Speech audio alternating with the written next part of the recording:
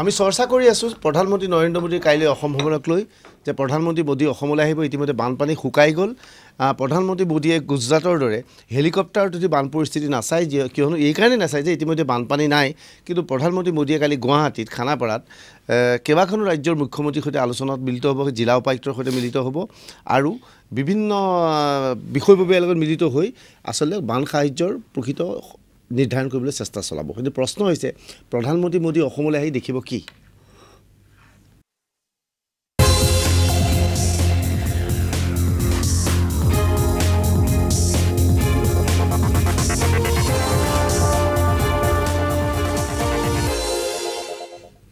আমাৰ লগত আছে বিজেপিৰ মেহেদী আলম বৰা কংগ্ৰেছৰ দুৰ্গাদাস বড়ো অসম সংগ্ৰামী মঞ্চৰ ডক্টৰ নৱনীল বৰুৱা আৰু অসম গণ পৰিষদৰ কুমাৰ দীপক দাস মেহেদী আলম বৰা অসমৰ ৰাইজে কালি আশা প্ৰকাশ কৰিব যে ৰাজ্যিক বিজেপিৰ ফালৰ পৰা ক্ষয়ক্ষতিৰ হিচাপ লৈ এখন মেমৰেণ্ডাম দাবী কৰিব যে আমাক ইমান কোটি টকাৰ সাহায্য লাগে বা ৰাজ্যিক চৰকাৰৰ ফালৰ পৰা লাগে আপুনি কি ভাবে যে আপোনালোকে সিদ্ধান্ত লৈছে যে এখন মেমৰেণ্ডাম দিয়াৰ প্ৰধানমন্ত্ৰীক দলৰ ফালৰ পৰা না আমি দলৰ ফালৰ পৰা এতিয়ালৈকে এই সিদ্ধান্ত এতিয়াও চূড়ান্তভাৱে লোৱা হোৱা নাই কিন্তু যেহেতুকে আমাৰ চৰকাৰ চলি আছে আমাৰ দলৰ গতিকে চৰকাৰে এই সমূহ তথ্য প্ৰধানমন্ত্ৰীৰ ওচৰত দাখিল কৰিবই আৰু ইতিমধ্যে বিভিন্ন বিভাগে প্ৰতিবেদন প্ৰস্তুত কৰি আছে গতিকে যেহেতুকে দলটোৰ নেতৃত্বতেই আমাৰ চৰকাৰখন চলি আছে বিজেপি নেতৃত্বাধীন এই মিত্ৰজোঁটৰ চৰকাৰ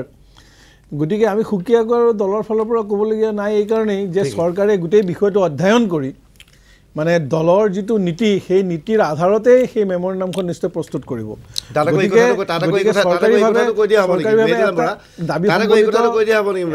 প্ৰতিবেদন দাখিল কৰা হ'ব এই কথাটো আকৌ কৈ দিয়া হ'ব নেকি হিমন্ত বিশ্ব শৰ্মাই কোৱাৰ যে আমাৰ তাত পৰ্যাপ্ত পৰিমাণৰ টকা আছে টকা নিদিলেও হ'ব নহয় সেইটো কেতিয়াও নহয় ইতিমধ্যেই মানে বিভিন্ন বিভাগৰ পৰা প্ৰতিবেদন আহিছে কিমান ডেমেজ হৈছে কিমান নাই হোৱা গতিকে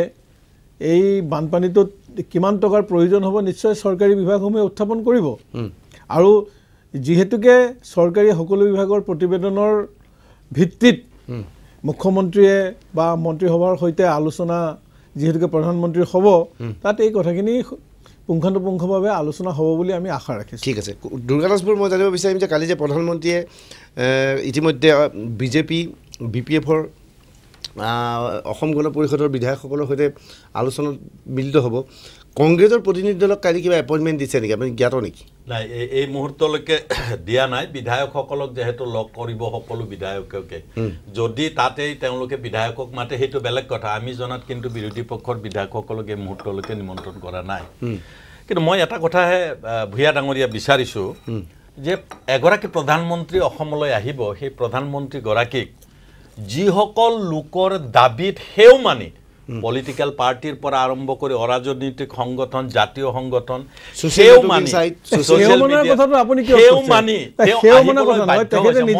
সবেই কৈছে আপুনি বেয়া নাপাব মই কোৱা কাৰণে গাত লাগিছে কওঁতেতো সবেই ক'ব পাৰে কিন্তু প্ৰধানমন্ত্ৰীটো আহিছে হেও মানি ইয়াৰ আগতো আহিছে একেখিনি মেমৰেণ্ডাম সৰ্বানন্দ সোণোৱাল ডাঙৰীয়াৰ পৰা এখন মেমৰেণ্ডাম ল'লেই কামটো শেষ হয় দিল্লীতো ল'ব পাৰে কিন্তু তেওঁ সকলো দাবী ৰাজনৈতিক সিদ্ধান্ত এটা তেওঁ ইয়াত দিব বুলি আশা কৰিছে এতিয়া আপুনি ৰাইজক ক'ব মোৰ পিছত আপুনি ক'ব কৃষকসকলে দাবী কৰিছে যে যিসকলৰ ঘৰ বাৰী ভাঙি গৈছে তেওঁলোকে কৈছে ঘৰৰ কাৰণে আমাক 10 লাখ টকা লাগে যিসকলৰ যদি নিদিয়েও 4 লাখ টকা লাগে গৰু যিসকলৰ উটি ভাহি গৈছে সেইবিলাকৰ টকা লাগে তেওঁলোকৰ যি সিল্টিং মানে মাটিৰ ওপৰত যি বালি পুতি পেলালে পলখে পুতি পেলালে সেইবিলাক উঠাই দিয়াৰ ব্যৱস্থা কৰিব লাগে ইত্যাদি ইত্যাদি তেওঁলোকে বিচাৰিছে এতিয়া আপোনালোকৰ চৰকাৰে সেই প্ৰকৃত যিখিনি বেনিফিচিয়াৰী হ'ব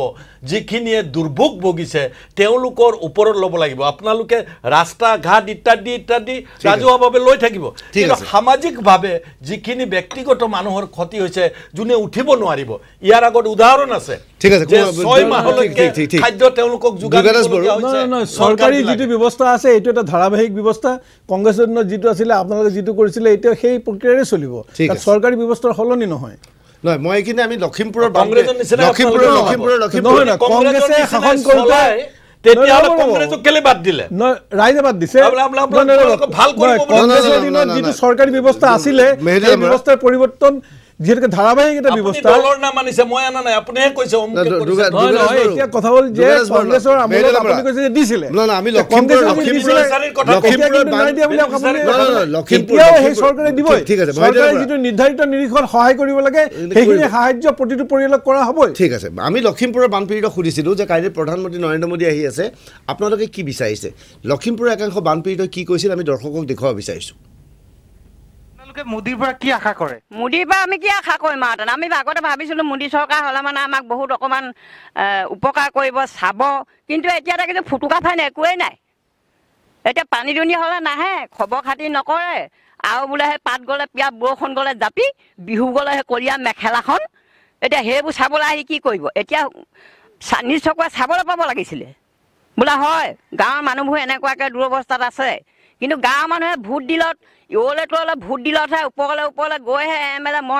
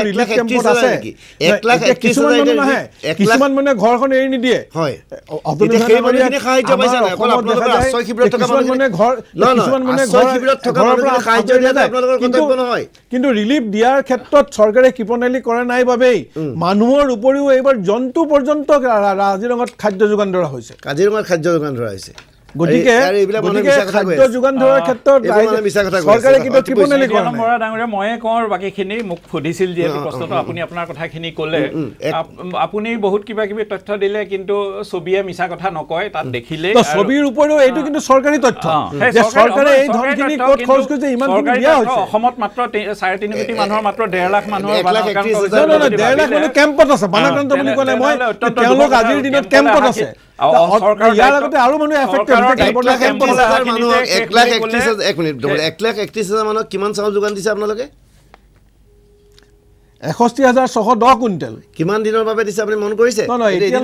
এতিয়ালৈকে অৰ্থাৎ প্ৰায় 15 দিন মান হৈ গ'ল 1,31,000 বানপীড়িত কেৱল আশ্ৰয় শিবিৰ আছে ঠিক আছে সেইবিলাক কথা আৰু আকৌ পুনৰ ধৰি লাভ নাই সেইবিলাক মুঠতে এতিয়া কথাটো এনেকুৱা যে আমি সাহায্য দিব পাৰিম চৰকাৰৰ এটা ডাঙৰ সুবিধা আছে শুনিবলৈ বেয়া শুনি চৰকাৰেতো এই যিবিলাক অভিবাসী মুছলমান বান আক্ৰান্ত তেওঁলোককতো চৰকাৰে সাহায্য দিব যে আশা কৰাটো অনুচিতে বা নিদিয়েও আপুনি এই কথাটো ডিছক্ৰিমিনেশ্যন নকৰিব এই কথাটো আপুনি নকৰিব আপোনালোকে কৰে আপোনালোকে কথাটো কৈ নিদিব দিয়া ধৰ্মভিত্তিক হয় সবতে দিয়া হৈছে বৰপেটালৈ কেন্দ্ৰীয় প্ৰতিনিধি দল বৰপেটা ডিষ্ট্ৰিক্টত গৈছে অকল খৰচটো সেইকাৰণে অলপ কমো আছে তথাপিও পাৰা নাই আপোনালোকে এইটো কি কয় FMP স্কিমৰ 1226 কোটি টকাৰ বিপৰীতে এইটো কি কয় অসমত মাত্ৰ 65 কোটি টকাহে পাইছে দেই বিহাৰেও বেছিকৈ পাইছে হিমাচল প্ৰদেশেও বেছিকৈ পাইছে 221 পাইছে আচ্ছা সেইখিনি কথা বাদ দি এতিয়া আচল কথালৈ আহোঁ যে প্ৰধানমন্ত্ৰী কাইলৈ আহিব আমি এতিয়া যিটো বিজেপিৰ দুটা কেম্পত বিভক্ত এইবিলাক নকৰি পেলাই সমস্যৰে অসমৰ কথা চিন্তা কৰক সকলোকে মই এটাই আহ্বান জনাওঁ যে অসমৰ কথা চিন্তা কৰি বান সমস্যাৰ এই যে ৰিলিফ এণ্ড ৰিহেবিলিটেশ্যনটো ভালকৈ হ'বই লাগিব এটা দীৰ্ঘম্যাদীৰ কাৰণে চিন্তা কৰক বিশেষকৈ নিপকক এনেকৈ সাৰি যাবলৈ দিয়াটো উচিত নহয় যিটো ৰঙা নদীৰ পানীটো কাৰণ ৰঙা নদী যিটো বান্ধটো নিৰ্মাণ কৰিছে তাত পানী এৰি দিব লগা হৈছে কিন্তু উমিয়া মুমটোতো বৰষুণ হয় তাততো পানী এৰি দিয়াৰ কাৰণে বানপানী তলত নহয় তাৰমানে কিবা এটা ডাঙৰ ভুল তাত আছে এইবিলাক চাওক আৰু নিপকৈ কিমান টকা ঘটিছে সেইটোৰ পৰা তাৰ পৰা তেওঁলোকে বান সাহায্যৰ কাৰণে কিবা এটা দিব নোৱাৰিব নেকি এই যে পলস পৰিছে হেজাৰ হেজাৰ বিঘা মাটি খেতিৰ বাবে অনুপযুক্ত হৈ পৰিছে এওঁবিলাকৰ খেতিৰ মাটিখিনি উপযুক্ত কৰিবলৈ কিবা নতুন বৈজ্ঞানিক চিন্তা চৰ্চা কৰা হৈছেনে এনেকুৱা ধৰণৰ কথাবিলাক প্ৰধানমন্ত্ৰীৰ আগত আচলতে উপস্থাপন কৰিব লাগিব আৰু একমুখে উপস্থাপন কৰিব লাগিব কাৰণ প্ৰধানমন্ত্ৰীয়ে অসমৰ এইটো কি কয় ৰাইজক সদায় দেখা কৰিব নালাগে কিন্তু সৰ্বানন্দ সোণোৱাল হিমন্ত বিশ্ব শৰ্মা সকলোৱে পাই থাকিব মই আকৌ দুৰ্গাদাস বৰুৱাৰ ওচৰত যাব বিচাৰিছোঁ যে কাইলৈ চৰকাৰে যেতিয়া কথা পাতিব যিখন মেহেদি আলম বৰুৱাৰ হাতত টাটা আছে সেই ডাটাখন লৈ প্ৰধানমন্ত্ৰীৰ ওচৰত কোৱা হ'ব চৰকাৰৰ ফালৰ পৰা যে আমি ইমান মানুহক 1,31,000 লোক এতিয়া আশ্ৰয় শিবিৰত আছে ইমান হাজাৰ কুইণ্টল চাউল দিছোঁ কিন্তু যিসকলে চাউল পোৱা নাই যিসকলে সাহায্য দিয়ে সেই কথাখিনি কোনে ক'লে হয় অপজিশ্যনে ক'লে হয় নহয় কোনো বেচৰকাৰী সংগঠনে ক'লে হয় কিন্তু সেই সংগঠনৰ লগত কথা নাপাতে গতিকে প্ৰধানমন্ত্ৰীয়ে প্ৰকৃত ছবিখন দেখা পাই যাবনে মই সেইকাৰণে আৰম্ভণিতে কৈছোঁ ভূঞা ডাঙৰীয়া যে প্ৰধানমন্ত্ৰী ইয়ালৈ আহিছে এটা প্ৰেছাৰত পাব্লিক প্ৰেছাৰত সেইটো সকলো মিডিয়াই অলৰেডি কৈছে দেই মোৰ দুৰ্গাদাস বৰুৱাৰ ব্যক্তিগত মেহেদি আলম বৰাই কোৱা নাই মানে মেহেদি আলম বৰা এইটো পাব্লিক প্ৰেছাৰত নহয় তেওঁ নিজৰ দায়িত্ব আছে বাবে আহিছে আপুনি ক'ব মই সেইকাৰণে কৈছোঁ যে প্ৰধানমন্ত্ৰী ডাঙৰীয়া তেখেতসকল ইয়াত আহিছে প্ৰধানমন্ত্ৰী অহা দেৰি হোৱাৰ কাৰণটোৱে মই কৈছোঁ হিমন্ত বিশ্ব ডাঙৰীয়া অপৰ্যাপ্ত টকা আছে খাদ্যৰ কাৰণে টকা আছে গৰুৰ পশুৰ কাৰণে টকা আছে ৰাস্তা ঘাটৰ কাৰণে টকা আছে টকাই ইয়াত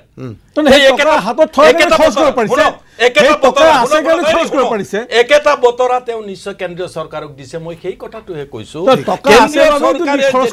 খবৰটো পাব তেতিয়া তেওঁলোকে নিশ্চয় লাহে লাহে আহিব গতিকে মই আজি সেইকাৰণে কৈছোঁ অহাকালি ইয়াত কোনো ৰাজনৈতিক দলৰ বা হেৰি নহয় যে জাতীয় সংগঠনসমূহক লগ কৰা প্ৰধানমন্ত্ৰী ডাঙৰীয়া উচিত আৰু তেওঁলোকে শুদ্ধ কথা ক'ব চৰকাৰীয়ে ঢাকি ঢুকি থবলৈ চেষ্টা কৰিব বিৰোধী পক্ষৰ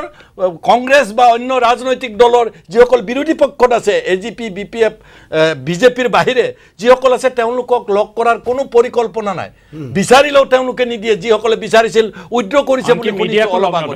মিডিয়াকো লগ নকৰে বুলি কৈছে এই ক্ষেত্ৰত গতিকে আমি এইকাৰণে কৈছোঁ কিমান সদিচ্ছা আছে এই ৰাজ্য চৰকাৰখনত প্ৰধানমন্ত্ৰী ডাঙৰীয়াক প্ৰকৃত ছবিখন দাঙি ধৰাত তাতেইতো সন্দেহৰ আঙুলিটো আছে অহাকালি আমি আকৌ ক'ব লাগিব নেকি যে এইটো নকৰিলে সেইটো নকৰিলে বুলি আমি কাৰণে আজি পৰামৰ্শ আগবঢ়াইছোঁ দীৰ্ঘম্যাদী আৰু হ্ৰস্বম্যাদী সকলো লোকৰ মোৰ কথাটো হৈছে কি যে আমি যিখিনি কথা আলোচনা কৰি আছোঁ যে গোটেই সাম্প্ৰতিক যিটো বানপানীৰ সমস্যা যেটো এতিয়া অৱস্থা আমি আহিছোঁ সেই অৱস্থা সম্পৰ্কত ইতিমধ্যে মই কৈছোঁ যে ৰিপৰ্ট গ'ল চৰকাৰে যেতিয়া ৰিপৰ্ট দিছে কাৰণ মই চিফ ছেক্ৰেটাৰীৰ প্ৰেছ কনফাৰেন্সত শুনিছোঁ তেওঁ কৈছে যে 4,000 কোটি টকাতকৈ বেছি কোটি টকা আমাৰ ইয়াত দৰকাৰ আছে মানে ইতিমধ্যে বানপানীয়ে গ্ৰাস কৰিছে গতিকে এই যিখিনি টকা বা এনেধৰণৰ যিখিনি আজি মাটিৰ পলক পৰিছে বা মাটি আহিল সেই তাক চাপ কৰিব লাগিব বা এই স্কুল ঘৰ নিৰ্মাণ কৰিব বা কিতাপ দিব লাগিব এনেধৰণৰ সমস্যাবিলাক আছে এইটো হৰ্ষকালীন সমস্যা আৰু এই সমস্যা সমাধানৰ কাৰণে বিভিন্নভাৱে ইয়াত ৰিপৰ্ট গৈছে আৰু ৰিপৰ্টৰ ওপৰত ব্যৱস্থা গ্ৰহণ কৰিব কেন্দ্ৰীয় চৰকাৰে কিন্তু আমি ব্যৱহাৰিকভাৱে আমি কিমান আগবাঢ়িব পাৰোঁ বা কিমান দিন লাগে এই কথাটো আমাৰ ডাঙৰ কথা কালিৰ পৰা স্কুল খুলিব স্কুল খুলিলে এতিয়া সেই স্কুলবিলাক খুলিবলৈ নাই যিবিলাক স্কুলত আজি এতিয়াও পানীৰ তলত আছে এতিয়া ধৰক টোটেল 14টা ৰিলিফ কেম্পত 483 মানুহ এতিয়া কেম্পত আছে গতিকে কেম্পবিলাক মেক্সিমাম স্কুলতে হয় আৰু সেই স্কুলবিলাকত এতিয়া ল'ৰা ছোৱালী আহিব পৰা পৰিৱেশ এটা সৃষ্টি কৰিব লাগিব এইখিনি মানুহ কেনেকৈ আমি সংস্থাপন কৰিম এনেধৰণৰ কথাবিলাক জড়িত থাকিব কিন্তু আমাৰ আজি আলোচনাটোৰ বিষয়বস্তু এইটো হ'ব লাগে যে এইটো এটা ৰাষ্ট্ৰীয় সমস্যা আৰু ৰাষ্ট্ৰীয় সমস্যা হিচাপে কেন্দ্ৰীয় চৰকাৰে ডিল কৰিব লাগিব দেশৰ যি আইন কানুন আছে তাক এমেণ্ড কৰিব লাগিব আজি ৰিলিফ দিয়াৰ ব্যৱস্থা আজি সাগৰৰ পানীত এফেক্টেড হোৱা মানুহৰ যেনেকৈ ৰিলিফ দিয়াৰ ব্যৱস্থা আছে একেলগে এই ৰিভাৰৰ পানীত এফেক্টেড হোৱা মানুহৰ একেধৰণে ৰিলিফ দিয়াৰ ব্যৱস্থা কৰিব লাগিব কেন্দ্ৰীয় চৰকাৰৰ আইনৰ ভিতৰত আহিব লাগিব গতিকে এই সমস্যাটো সমাধান কৰাৰ ক্ষেত্ৰত ৰাষ্ট্ৰীয়ভাৱে তেওঁলোকে দীৰ্ঘকালীন কি ব্যৱস্থা গ্ৰহণ কৰে আৰু আমি অসমৰ জনসাধাৰণে বিভিন্ন সময়ত বিভিন্ন আলোচনা হৈছে আজি এইটো কথা আজি প্ৰথম আলোচনা হোৱা নাই এই ৰাষ্ট্ৰীয় সমস্যা হিচাপে এটা সমাধান কৰাৰ কাৰণে বিভিন্ন প্ৰধানমন্ত্ৰীয়ে আন প্ৰধানমন্ত্ৰীকে পৃথক হৈ যে ৰাষ্ট্ৰীয় সমস্যা হিচাপে গুৰুত্ব দিয়ে নে তাক গুৰুত্বপূৰ্ণ হ'ব যি কি নহওক আমি মাজুলী মুখ্যমন্ত্ৰী সমষ্টি মাজুলীৰ কিছুমান বানপীড়িত লোকৰ পৰা মন্তব্য ল'ব বিচাৰিছিলোঁ তেওঁলোকৰ পৰা জানিব বিচাৰিছিলোঁ তেওঁলোকৰ বক্তব্যৰ পৰা শুনিছোঁ আচলতে মেহিদালাম বৰাই কোৱা কথাবিলাক কিমান সত্য কি কয় তেওঁলোকে আচলতে প্ৰথম কথাটো হৈছে কি বানপানী কেতিয়া হৈছিল অসমত এতিয়া বানপানী হ'ল এতিয়া মৰুভূমিত সদৃশ হৈছে বানপানী যেতিয়া শুকালে এতিয়া মৰুভূমি সদৃশ হৈছে যেতিয়া আহিব লাগিছিল তেখেতসকল কেন্দ্ৰীয় নেতৃবৰ্গ তেখেতসকল সেই সময়ত নাহিল কিন্তু আজি বা কাইলৈ তেওঁলোক আহিব আমি আদৰণি জনাইছোঁ কিন্তু কথাটো হৈছে কি এতিয়া বানপানী গৰাখহনীয়া যিটো সমস্যা সেই সমস্যাটো ৰাষ্ট্ৰীয় সমস্যা হিচাপে কেতিয়া ঘোষণা কৰিব এতিয়া গুজৰাটত যেতিয়া বানপানী হয় তেতিয়া সৰহ পইচাৰে কোটি কোটি টকাৰ পেকেজ ঘোষণা কৰে অসমৰ ক্ষেত্ৰত আমি কিন্তু সেইটো হোৱা দেখা নাপাওঁ সেইটো কিয় হয় সেইটো আমাৰ এটা প্ৰশ্ন এতিয়া প্ৰথম কথা হ'ল কি অসমৰ লগতে মাজুলীৰ যিখিনি বানাকাণ্ড সেই বানাকাণ্ডসমূহৰ যিখিনি পুনৰ সংস্থাপনৰ ব্যৱস্থা অতি শীঘ্ৰে তেওঁলোকে কৰিব লাগে সেইটো আমি বিচাৰিছোঁ আমি এটা কথা স্পষ্ট তেখেতসকলে যিহেতু 14 চনৰ ইলেকশ্যনৰ আগত অসমলৈ কেন্দ্ৰীয় মন্ত্ৰী লানি নিচিগা হোৱা হৈছিল কিন্তু যেতিয়া আমাৰ অসমত ভয়াৱহ পৰিস্থিতি হয় বানপানী হয় বিভিন্ন সমস্যা হয় সেই সময়ত কিন্তু তেওঁলোকৰ কেন্দ্ৰীয় নেতৃবৰ্গক আমি দেখিবলৈ নাপাওঁ সেইটো এটা দুৰ্ভাগ্যজনক কথা অনাগত দিনত কিন্তু এই বস্তুটো আমাৰ ৰাইজে অসমৰ ৰাইজে মাজুলীৰ ৰাইজে দৃষ্টিগোচৰ কৰি আছে পুৰা তীক্ষ্ণ নজৰ ৰাখি আছে কিন্তু ইয়াৰ পৰিস্থিতি ভয়াৱহ যাতে নহয় তেওঁলোকৰ প্ৰত্যুত্তৰ কিন্তু দিব নিৰ্বাচনৰ সময়ত অসমৰ আকাশৰ সাংঘাতিক ট্ৰেফিক যান জঁট হৈছিল ব্যাপকত হেলিকপ্টাৰ পিছত হেলিকপ্টাৰ কিন্তু এতিয়া হেলিকপ্টাৰ নাই কেন্দ্ৰীয় নেতাও অহা নাই বানপানীৰ সময়ত চাবলৈ কেৱল কিৰণ ৰিজিজু আহিলে কিন্তু দীনদয়াল উপাধ্যায় কিতাপ উদ্বোধন কৰিবলৈ কালি ৰবিশংকৰ প্ৰসাদৰ নিচিনা জ্যেষ্ঠ মন্ত্ৰী আহিলে আৰু অৱশেষত প্ৰধানমন্ত্ৰী নৰেন্দ্ৰ মোদী আহিব ভাল কথা কাৰ হেঁচাত আহিছে বা কিয় আহিছে সদিচ্ছা লৈ আহিছে তাক লৈ আমি মন্তব্য নিদিওঁ কিন্তু আমি আশা কৰিম কাইলৈ প্ৰধানমন্ত্ৰী মোদীয়ে অসমৰ বাবে এটা ভাল বতৰা কঢ়িয়াই আনিব আৰু অসমৰ ৰাইজক বানপীড়িতক সন্তুষ্ট কৰিব সকলোকে ধন্যবাদ জনাই অনুষ্ঠানৰ পৰা বিদায় লৈছোঁ শুভৰাত্ৰি